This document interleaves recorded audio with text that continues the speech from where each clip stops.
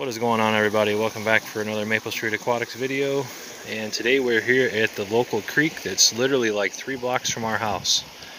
So we packed up on the bikes, brought the kids, brought the dip net and a little minnow bucket, and we're gonna see what we can catch down here. We're gonna let everything go at the end, but we're just curious what's hanging out in this little body of water here. So hope you guys enjoy the video.